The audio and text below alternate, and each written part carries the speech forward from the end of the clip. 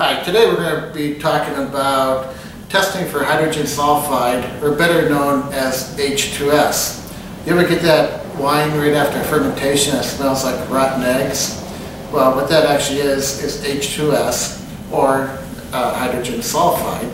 It's a very easy test to do.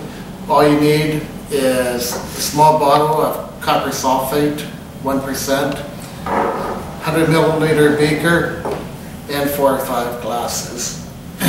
Now to start the test, what I do is I mark my glasses with a code. The first one's going to be the control, and then I use a 4-digit number on each of the other ones. You can do it however you want. Have your control glass, mark them A, B, C, D if you want, but record your glasses and how many drops you're going to put in each one. And that's what we're going to do right now. Is I'm going to measure out 100 milliliters. Whoops. 100 milliliters of wine, and I'm going to put it in each glass.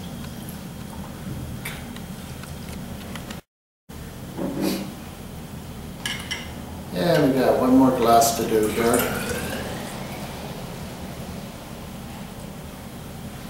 You want to make sure you have exactly the same amount in each glass so you're doing an accurate test.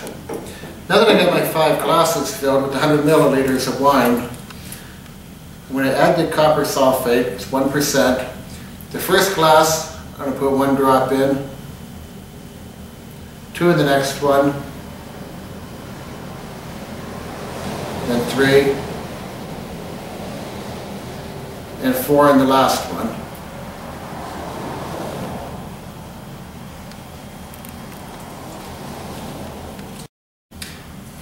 Okay, the drops are all in all the glasses. You want to swirl them around, try to keep the wine in the glass as you swirl it. And to get that copper mixed up in the wine. Now I'm going to smell each one to see if I can detect any H2S. The first one is a control, and I absolutely could detect a rotten egg smell. It can be described as a couple other things, but there was an egg smell there. Next one with 1 drop, the egg smell has pretty much diminished. But I'll check the next one.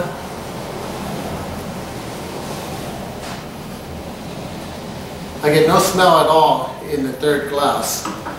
And so to verify my readings, I don't tell another person the conclusion that I came to, but I'll ask Lori, our other assistant winemaker, to come in and also smell it and see if she comes to the same conclusion that I do.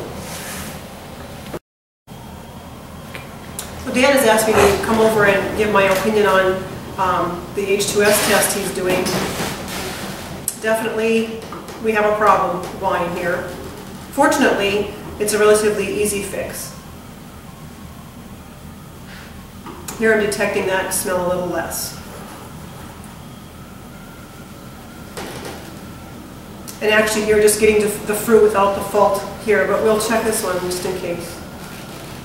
So at the point where you can smell the fruit and no rotten egg smell, you know you have it. If you just for educational purposes go on to the next one, you'll notice that the fruit has diminished as well. So you'll know when you've hit the point where you just really don't need to have any more drops of the copper sulfate. After Lori and I checked the wines, we both came to the conclusion that the center glass was the one that we used a minimal amount of copper sulfate to remove the rotten egg smell, but yet to bring the fruitiness out into the wine. You want to check your samples, determine the minimal dose that corrected the problem, and add the same rate to your wine. Remember that about 20 drops